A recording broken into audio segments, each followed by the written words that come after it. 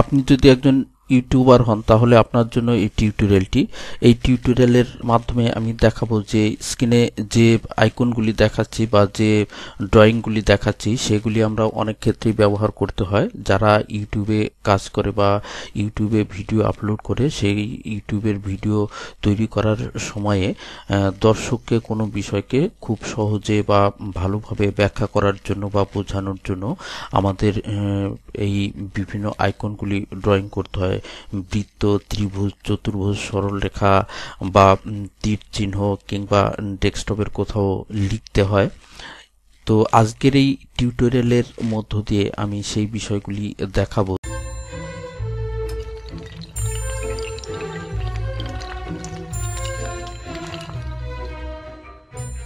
প্রথমেই আমরা এই সফটওয়্যারটি ডাউনলোড করে নেব। এই সফটওয়্যারটি ডাউনলোড লিংক আমার এই ভিডিও ডেসক্রিপশনের নিচে দেওয়া থাকবে। সেখানে মাত্র 5 সেকেন্ডের একটি অ্যাডস আসবে, সেটিকে স্কিপ করে আপনারা এই যে সফটওয়্যারটি সেটি ডাউনলোড করে নিতে পারবেন। তো আমি এই সফটওয়্যারটি আমরা যদি ডাউনলোড করতে যাই তাহলে আমরা গুগল ক্রোম ওপেন করে এই ট্যাবের ঘরে আমরা লিখে নেব যে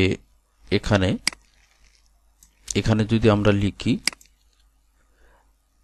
zoomit ZOOMIT zoomit download DOWNLOAD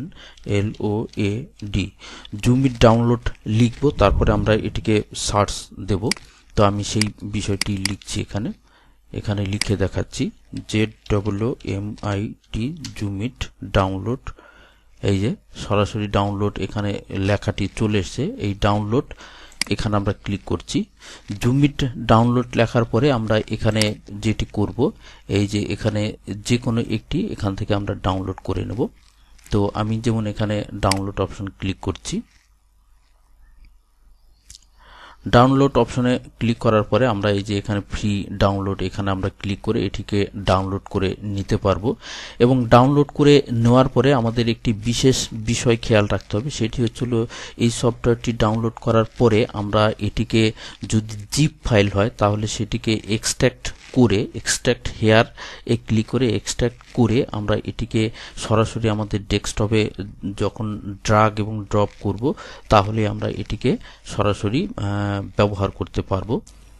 এই সফটওয়্যারটি ড্রাগ এবং ড্রপ করে আমরা যখন ডেস্কটপে নিয়ে আসব তখন আমাদের আর ইনস্টল বা ডাউনলোড করার প্রয়োজন হবে না। সে কথাই বলছি যে আমরা এটিকে ড্রাগ এবং ড্রপ করার পরেই আমরা ব্যবহার করতে পারবো। আমার ডেস্কটপে এই সফটওয়্যারটি এটি হচ্ছিল এই জুমিট সফটওয়্যার। এই সফটওয়্যারটি আমরা যখন ব্যবহার করতে চাইব তখন আমরা এই সফটওয়্যারের উপরে ক্লিক করব। ক্লিক করার পরে আমরা ওকেতে ক্লিক করে আমরা এটিকে ছেড়ে দেব। তো তারপরেই আমরা এই সফটওয়্যারটি দেখব যে আমাদের এই যে এখানে আমাদের এই অ্যাক্ট হয়ে গেছে। তো তারপরে আমরা এই জুমিট সফটওয়্যারের ব্যবহার প্রণালী আমরা পরপর করতে পারবো। একটি আর্টিকেল লেখা রয়েছে, সেই আর্টিকেল লেখাটি আমি আমার যে ভিডিও ডেসক্রিপশন থাকবে সেই ভিডিও ডেসক্রিপশনের নিচে আমি দিয়ে দেব। এরপর আমি জুমিট সফটওয়্যারের উপরে যে আর্টিকেলটি লেখা রয়েছে সেই আর্টিকেলটি ওপেন করছি। এই আর্টিকেলটি ওপেন করার পরে আমরা দেখব যে মোট 4টি পদক্ষেপ রয়েছে। প্রথম, দ্বিতীয়, তৃতীয় এবং চতুর্থ পদক্ষেপ রয়েছে। এই 4টি পদক্ষেপের মধ্যে আমরা পরপর বিষয়গুলি দেখে নেব। প্রথম পদক্ষেপে আমরা দেখব যে এই সফটওয়্যারটি Ctrl+1 দ্বারা জুম অবস্থার মধ্য দিয়ে আমরা এই কাজগুলি করতে পারবো, অর্থাৎ ড্রয়িং করতে পারবো। তো সেটা করার জন্য এখানে যে লেখা রয়েছে জুম অবস্থা তৈরি করার জন্য প্রথমেই আমরা যেটা করব Ctrl+1 আমরা ক্লিক করব। আমাদের যে কিবোর্ড থাকবে সেই কিবোর্ডের Ctrl+1, তাহলে দেখব যে আমরা এই যে ডেস্কটপ সেই ডেস্কটপটি জুম ইন বা জুম আউট আমরা করতে পারছি। এবং জুম ইন বা জুম আউট করার জন্য আমরা আমাদের যে মাউস থাকবে, মাউসের যে হুইল থাকবে সেই হুইলের 2 নম্বর পয়েন্টে উল্লেখ করা আছে 2 এতে যে মাউসের চাকা যদি সামনের দিকে ঘোরাই তাহলে এটি ড্রাগ আউট অর্থাৎ স্ক্রিনটি বড় হবে। এবং মাউসের চাকা যদি পেছন দিকে নিয়ে আসি, এই যে এবার সামনের দিকে নিয়ে এসছি বলে এটি বড় হয়েছে এবং পেছন দিকে নিয়ে আসার জন্য এটি আবার ছোট হয়ে গেল বা পূর্বের অবস্থায় ফিরে আসলো 2 নম্বরে। 3 নম্বরে আমরা যেটি দেখতে পাবো যে আমরা এখন এই যে জুম ইন বা জুম আউট যে অবস্থায় রয়েছে সেটির থেকে যদি আমরা পুনরায় ফিরে আসতে চাই তাহলে আমাদের এই যে কম্পিউটারের কিবোর্ড থাকবে সেই কিবোর্ডের স্কেপ বলে যে একটি বাটন থাকবে আমাদের কিবোর্ডের বাম দিকের একদম মাথার দিকে ইএসসি স্কেপ বলে যে কিবোর্ডটি থাকবে সেই কিবোর্ডটিতে ক্লিক করে কিংবা আমাদের মাউসের রাইট বাটন ক্লিক করলেই আমরা আবার পুনরায় পূর্বের অবস্থায় ফিরে আসতে পারবো। যেমন আমি স্কেপে ক্লিক করছি, স্কেপে ক্লিক করলে এই যে আমরা দেখতে পাচ্ছি এটি পূর্বের অবস্থায় অর্থাৎ নরমাল অবস্থায় ফিরে এসেছে। প্রথম পদক্ষেপের বিষয়বস্তুগুলি ছিল এই। এবার দ্বিতীয় পদক্ষেপের বিষয়বস্তুগুলি দেখাচ্ছি যে আমরা এই Ctrl+1 অবস্থায় অর্থাৎ জুম ইন অবস্থায় বা জুম আউট অবস্থায় বিভিন্ন যে ড্রয়িংগুলি করতে পারবো সেই ড্রয়িংগুলি আমি পরপর দেখাচ্ছি। তো আমরা প্রথমেই এই Ctrl+1 এ আমরা আমাদের যে কিবোর্ড থাকবে সেই কিবোর্ডের Ctrl+1 চাপবো, তাহলে জুম ইন বা জুম আউট অবস্থায় তৈরি হবে। এরপরে আমরা যদি এটিকে ড্রয়িং করার জন্য আনতে চাই, এই যে একদম 1 নম্বর পয়েন্ট আমি বললাম অঙ্কন করার অবস্থায় আসতে জুম অবস্থায় এসে মাউসের এরপরে আমরা যদি এটিকে অঙ্কন করার অবস্থায় বা ড্রয়িং করার অবস্থায় আনতে চাই তাহলে আমাদের যে মাউস থাকবে সেই মাউসের যে বাম বাটন থাকবে লেফট বাটন সেই বাটনে আমরা ক্লিক করব। এই যে ক্লিক করলে একটি বিন্দুর আকার চলে আসছে। তো সেই বিন্দুর আকার আসার মানে হচ্ছে এটি ড্রয়িং অবস্থায় চলে আসলো এই যে 1 নম্বরে। 2 নম্বরে হচ্ছিল আমরা যদি এটিকে আমাদের যে এই যে ডেস্কটপ রয়েছে সেই ডেস্কটপ স্ক্রিনের একদম মাঝে যদি এটিকে আনতে চাই এই বিন্দুটিকে, এখানে বিন্দুটি যেখানেই থাক না কেন, যেমন আমি এই কর্নারে রেখে দিয়েছি, তারপরে এটিকে যদি আমরা মাঝে আনতে চাই একদম ফিক্সড নির্দিষ্ট মানে মিডল পয়েন্টে, তাহলে আমাদের এই যে কিবোর্ড থাকবে কিবোর্ডের যে স্পেস বাটন থাকবে বা বার থাকবে সেটিকে আমরা ক্লিক করছি, ক্লিক করলে এই যে এখানে চলে আসছে। আবার আমি এটিকে নিয়ে যাচ্ছি এবং স্পেস বাটনটিকে ক্লিক করছি, তাহলে এই যে আমাদের ডেস্কটপের একদম মিডল পয়েন্টে চলে আসছে। 3 নম্বরে এখানে যেটি রয়েছে যে সরল রেখা তৈরি করতে যদি চাই তাহলে আমাদের এই কিবোর্ডে শিফট বাটন চাপছি, শিফট বাটন চাপার পরে আমাদের মাউসের এই লেফট বাটন চাপবো, লেফট বাটন চেপে ধরে আমরা এটিকে টানবো, তাহলেই এটি সরলরেখা তৈরি হবে এই যে। তারপরে আবার 4 নম্বরে যদি আমরা চতুর্ভুজ তৈরি করতে চাই তাহলে আমাদের এই কিবোর্ডের কন্ট্রোল যে বাটন থাকবে সেই বাটনটি প্রথমে চেপে ধরবো, তারপরে আমাদের মাউসের বাম দিকের বাটন বা লেফট বাটন চেপে ধরবো, চেপে ধরার পরে আমরা যদি এটিকে টানি তাহলে চতুর্ভুজ তৈরি হবে। 5 নম্বর পয়েন্টে যদি আমরা বৃত্ত তৈরি করতে চাই তাহলে আমাদের এই কিবোর্ডের ট্যাব বাটনটি আমরা চেপে ধরবো, তারপরে আমরা এই যে মাউসের বাম বাটন চেপে আমরা এটিকে প্রসারিত বা যেভাবে আমরা বৃত্ত ছোট বড় যতটুকু তৈরি করতে চাই, যদি আমরা খুব বড় করতে চাই তাহলে আমরা এটাকে যত টানবো তত বড় হবে। এইভাবে আমরা বৃত্ত তৈরি করতে পারবো। 6 নম্বর পয়েন্টে আমরা যদি তীর চিহ্ন অঙ্কন করতে চাই তাহলে আমাদের কিবোর্ডের শিফট প্লাস কন্ট্রোল চাপবো, শিফট প্লাস কন্ট্রোল চাপার পরে আমরা মাউসের বাম বাটন চেপে আমরা এটাকে ইচ্ছে মতো আঁকতে পারবো। এবং এই যে আমরা আমাদের এরপরে মাউসের বাম বাটন চাপার পরে এটিকে আমরা এই যে ছোট বড় তীর চিহ্ন এইভাবে আমরা আঁকতে পারবো। 7 নম্বর পয়েন্টে যেটা এখানে বলা হচ্ছে যে আমরা যদি এখান থেকে বিভিন্ন কালার করতে চাই এই পেনটিকে বা এই যে এই পেনটির যে এটি যে প্রশস্ত অর্থাৎ চওড়া, এই চওড়াটাকে বাড়ানো বা কমানোর জন্য আমরা যেটি করতে পারি যে আমাদের এই যে কিবোর্ড থাকবে সেই কিবোর্ডে প্রথমে কন্ট্রোল চেপে ধরবো, কন্ট্রোল চেপে ধরছি এবং মাউসের চাকা যদি সামনের দিকে নেই তাহলে আমাদের এটি এই যে বেড়ে যাচ্ছে, এবং যদি পেছনের দিকে নিয়ে আসি তাহলে এর প্রশস্তি বা অর্থাৎ চওড়াটা বাড়বে বা কমবে, এটা আমরা করতে পারবো আমাদের কিবোর্ডের কন্ট্রোল চেপে আমাদের মাউসের যে হুইল বা চাকা থাকবে সেটিকে ঘোরালে। সামনের দিকে যদি নেই তাহলে বাড়ছে, পেছনের দিকে নিয়ে আসলে কমে যাচ্ছে। এবং আমরা যদি এটির কালার চেঞ্জ করতে চাই, তাহলে আমাদের যেটি করতে হবে, আমরা যদি লাল কালার আনতে চাই তাহলে আমরা এখানে এই যে আর এ আমরা ক্লিক করব, তাহলে এই যে লাল হয়ে যাচ্ছে। আমি এটিকে কন্ট্রোল চেপে একটু বাড়িয়ে নিচ্ছি, প্রশস্ত করে নিচ্ছি। এই যে বাড়িয়ে নিলাম। তো আর হলো লাল বাটন চাপার পরে আমরা যদি এটিকে হলুদ কালার করতে চাই তাহলে ওয়াইতে চাপবো, তাহলে হলুদ হয়ে গেল। আমরা এবং এটি এই যে যেমন কন্ট্রোল চেপে চতুর্ভুজ আছি তাহলে হলুদ হয়ে যাচ্ছে। কন্ট্রোল তারপরে ট্যাব চেপে আমরা বৃত্ত অঙ্কন করছি, হয়ে যাচ্ছে। তো এইভাবে আমরা কালার চেঞ্জ করতে পারবো। আমরা যদি এটিকে সবুজ করতে চাই তাহলে জিতে চেপে ধরছি, তাহলে এই যে এটি হয়ে যাচ্ছে। আমরা যদি অরেঞ্জ কালার করতে চাই তাহলে ওতে ক্লিক করছি। আমরা যদি পিঙ্ক কালার করতে চাই তাহলে পিতে চাপবো। এইভাবে আমরা এখান থেকে আমরা যদি ব্লু কালার করতে চাই তাহলে বিতে চেপে ধরছি। তো এইভাবে আমরা এই যে সফটওয়্যারটি ব্যবহার করে এবং কিবোর্ডের বিভিন্ন যে কি আছে সেইগুলি চেপে ধরে আমরা এই কালার চেঞ্জ থেকে বিভিন্ন রকম ড্রয়িংগুলি করতে পারবো। তো আমি আবার এটিকে যদি পূর্বের অবস্থায় ফিরে আসার জন্য আমরা আমাদের মাউসের রাইট বাটনকে ক্লিক করছি। এরপরে আমরা এখানে দেখতে পাবো যে আমরা যদি ঠিক পূর্বের অঙ্কন, আবার আমি কিছু ড্রয়িং করছি, কন্ট্রোল প্লাস চেপে কিছু ড্রয়িং করছি।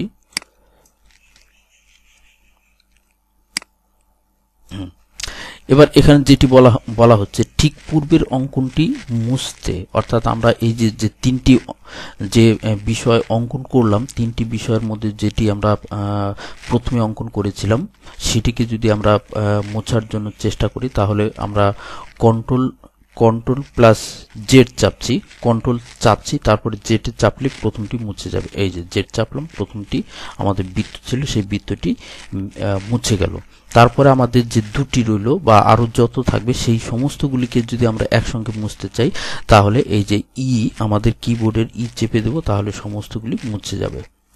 এরপর হচ্ছিল আমরা এই কম্পিউটারের স্ক্রিনে কিছু যদি লিখতে চাই তাহলে আমাদের এই যে মাউস থাকবে সেই মাউসের বাম বাটন চাপবো, তারপরে আমরা টি চাপলে দেখব যে এইরকম একটি বার আসবে এবং তারপরে আমরা যেখানে আঁকতে চাইব সেখানে আমরা এই বারটিকে নিয়ে ক্লিক করব এবং তারপরে যা খুশি আমরা এখানে লিখতে পারবো। এই যে লিখতে পাচ্ছি। এরপরে আমরা যদি এই যে 12 নম্বর পয়েন্টে যেটি উল্লেখ করা আছে, আমরা যদি কম্পিউটারের স্ক্রিনে সাদা রং আনতে চাই তাহলে আমরা ডব্লিউ চাপবো এবং যদি এটিকে কালো রং আনতে চাই তাহলে 13 নম্বর পয়েন্টে, তাহলে সেটি আমরা কে চাপবো। তো রাইটিং অবস্থা থেকে আমরা পুনরায় পূর্বের অবস্থায় ফিরে যাচ্ছি।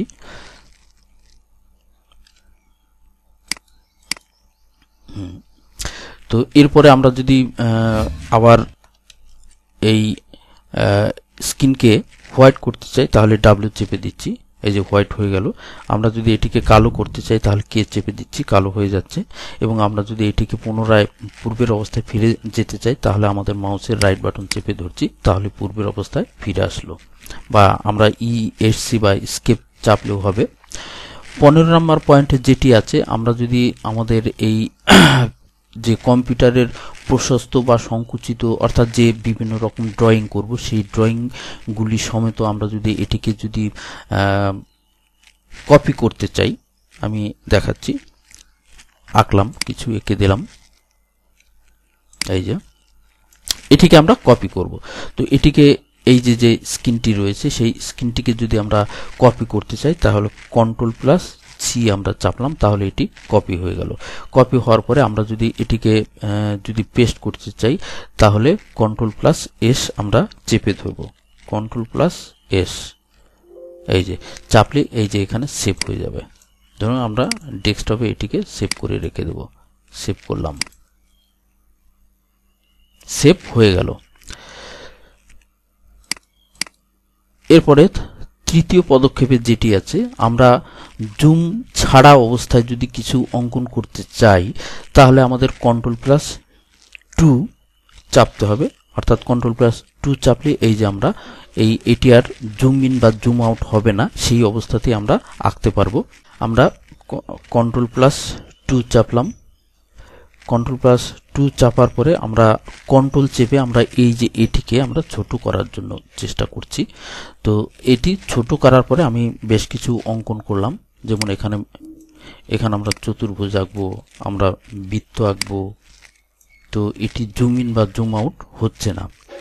এবং আমরা 3 নম্বরে আমরা যে ইতিপূর্বে বৃত্ত, চতুর্ভুজ, সরলরেখা, বক্ররেখা বা কোনো লেখা যা কিছু করতে চাই না কেন জুম ছাড়া অবস্থায়, তাহলে আমরা এই যে তৃতীয় পদক্ষেপের আগের দ্বিতীয় পদক্ষেপে যে পদ্ধতির কথাগুলি এখানে উল্লেখ করলাম, সেই পদ্ধতি আমাদের অনুসরণ করে আমরা জুম ছাড়া অবস্থায় সেই যাবতীয় কাজগুলি করতে পারবো।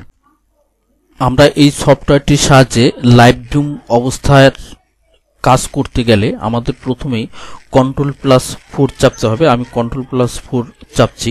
Ctrl+4 চাপার পরে আমাদের খেয়াল রাখতে হবে যে এই সফটওয়্যারটির সাহায্যে কেবল আমরা জুম ইনই করতে পারবো, অর্থাৎ এটিকে প্রসারিত একই অবস্থায় থাকবে। এই প্রসারণ বা সংকোচন এরকম অবস্থা হবে না, কেবলমাত্র একটি প্রসারিত অবস্থা থাকবে, অর্থাৎ জুম অবস্থায় থাকবে। এবং সেটি 1 নম্বর পয়েন্টে এখানে বলা হচ্ছে। এবং দ্বিতীয় পদক্ষেপে আমরা যেটি করতে পারবো, যে আমরা যদি এরপরে এখানে কিছু ড্রয়িং মুডে আনতে চাই তাহলে আমরা Ctrl+1 বা Ctrl+2 চাপবো। যেমন আমি Ctrl+1 চাপছি, তাহলে এই যে এখানে একটি বিন্দু চলে আসলো, তার মানে হচ্ছিল আমরা এটিকে এখন অঙ্কন মুডে নিয়ে এসেছি। এবং এখানে আমরা এই যে বৃত্ত, তারপর ট্যাব চেপে বৃত্ত এবং কন্ট্রোল চেপে আমরা চতুর্ভুজ অঙ্কন করলাম, শিফট চেপে আমরা স্ট্রেট চাপলাম করলাম, তারপরে হচ্ছিল Ctrl+Shift চেপে আমরা অ্যারো তৈরি করব।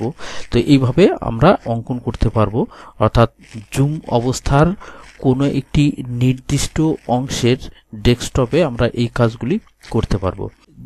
Ctrl+1 বা Ctrl+2 যাই চেপে আমরা এই ড্রয়িং মোডে আসি না কেন, আমাদের মাউসের রাইট বাটন বা এস্কেপ বাটন চেপে দেব। তো আমি এখানে আমার মাউসের রাইট বাটন চেপে দিলাম, তাহলে পুনরায় পূর্বের অবস্থায় চলে আসলো। কিন্তু এরপরেও আমরা দেখব যে আমাদের এই মাউসের যে কার্সারটি, সেই কার্সারটি আমরা আর খুঁজে পাচ্ছি না। হয়তো আমার পরবর্তীকালে আমরা যখন দেখব টিউটোরিয়ালে তখন হয়তো আমরা দেখতে পাচ্ছি, কিন্তু আমি কিন্তু আদৌ দেখতে পাচ্ছি না। হয়তো এই সফটওয়্যারে সেটা দেখাচ্ছে না। কিন্তু সেটাকে আমরা যদি একদম নর্মাল অবস্থায় ফিরিয়ে আনতে চাই তাহলে আমাদের আবার পরপর দুবার Ctrl+4 চাপতে হবে। আমি তাই করছি, Ctrl+4 চাপছি, আবার Ctrl+4 চেপে দিচ্ছি। তাহলে এই যে আমরা দেখতে পাচ্ছি কার্সারটি চলে এসেছে, অর্থাৎ স্বাভাবিক অবস্থায় চলে এসেছে। তো এই ছিল আজকের এই টিউটোরিয়ালটির বিষয়বস্তু। তো আমি সকলকে বলবো যে আমার এখানে যে এই যে টেক্সটটি রয়েছে, সেই টেক্সটটির ডাউনলোড লিংক আমার ভিডিও ডেসক্রিপশনে দেওয়া থাকবে, সেখান থেকে ডাউনলোড করে আপনারা এই টিউটোরিয়ালটি বারবার দেখে দেখে রপ্ত করলে আশা করি আপনাদের ডেস্কটপে অঙ্কন করার বিষয়ে বা ড্রয়িং করার বিষয়ে কোনো আর সমস্যা হবে না। তো আজকের এই টিউটোরিয়ালটি যারা দেখলেন, কোনো কিছু নিয়ে সমস্যা হলে আমার এই কমেন্ট বক্সে অবশ্যই কমেন্ট করবেন এবং ভিডিওটি অবশ্যই লাইক, শেয়ার এবং সাবস্ক্রাইব করতে ভুলবেন না। তো ভিডিওটি দেখার জন্য সকলকে ধন্যবাদ জানিয়ে এখানেই শেষ করছি।